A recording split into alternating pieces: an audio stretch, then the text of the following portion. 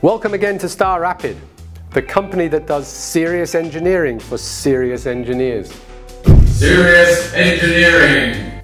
Today we're going to talk about some basic plastic injection molding defects and what to do about them. Plastic injection molding is the process where you inject a near molten plastic into a metal mold under high pressure. Once the mold is fully filled and the plastic has frozen off, the mold opens up and the part can be pushed or ejected out. The first common defect is called a weld line or weld mark.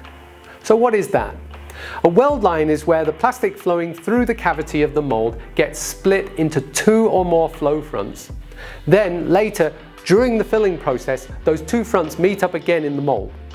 These flow fronts are typically cooler than the material behind them, and when two of these fronts meet, they usually do not completely meld or weld together. This can leave what looks like a line on the surface, and sometimes it can be identified incorrectly as a scratch. Sometimes it even looks a bit like a sort of a tick shape, oftentimes looking like a little tail next to a molded hole or aperture. So what can we do to avoid this effect? The easiest way of getting rid of weld marks is to avoid having any holes or apertures in the design in the first place. Now obviously that's not very practical most of the time.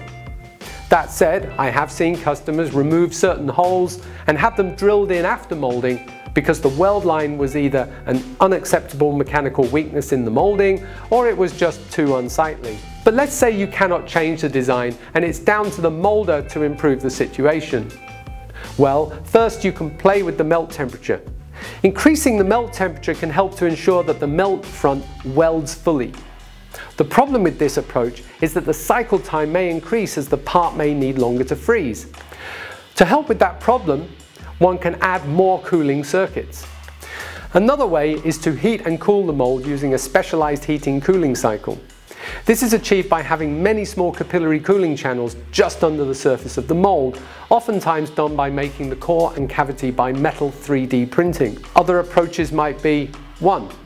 To reposition the gate and runners to inject the material into a different location on the cavity. 2.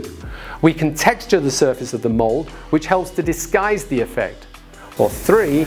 We can simply paint the parts and cover the effect. The second most common defect is called a witness mark. So what is a witness mark?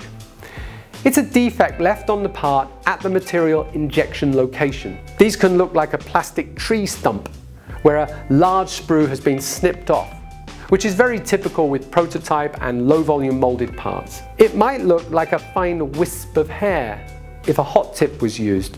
Sometimes, if a hot tip with valve gate is used, the witness mark might just look like another ejector pin site. Some of the witness marks look like dimples, burrs, raised edges, and a number of other surface imperfections. It is very important that as an injection molding company that we work closely with the customer to identify these possible imperfections at the design for manufacturing stage.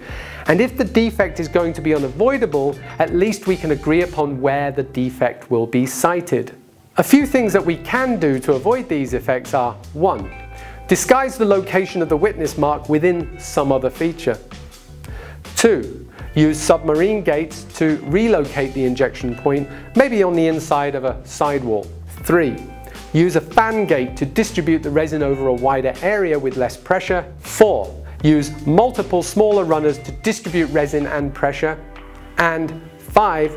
We can place the witness mark in an area that can be accessed later for post-machining. So that's it for today's video, and I hope it helps you in your product development journey. Don't forget to like, subscribe and share this video, and I'll see you next week with 2 more defects.